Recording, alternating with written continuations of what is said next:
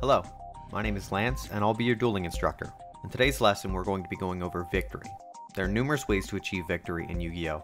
But I think that for most beginners, just focusing on these three specific roles will help the most. Those three specific roles being combo, control, and stun. Now each role has a different way in which they beat their opponent. Combo is about outputting more interactions than your opponent can deal with effectively. This would be like ending on 6+ negates. Your opponent has to lose some resources for every interaction.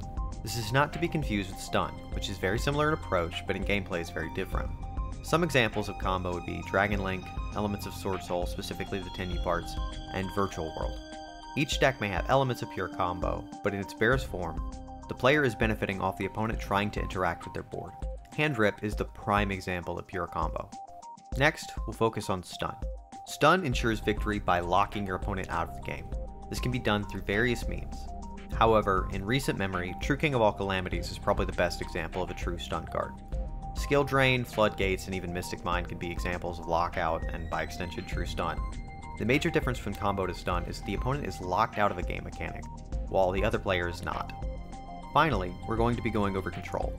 Control is the role that most players have some level of experience with. Control decks have the ability to not lose cards in 1-for-1 exchanges.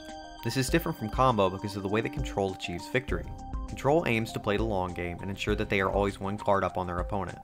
Control decks have existed in nearly every meta since the game's inception. However, I think in recent years, Sky Striker is the best example of a pure control deck. Utilizing multi-role, the deck can sustain card advantage even when they would normally lose resources.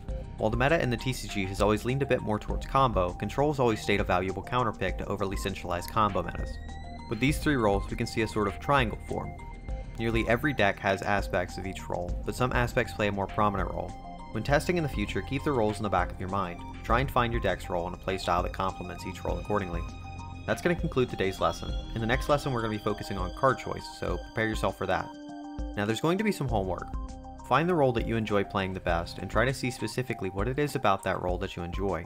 That's going to wrap it up for today, so get out there and duel.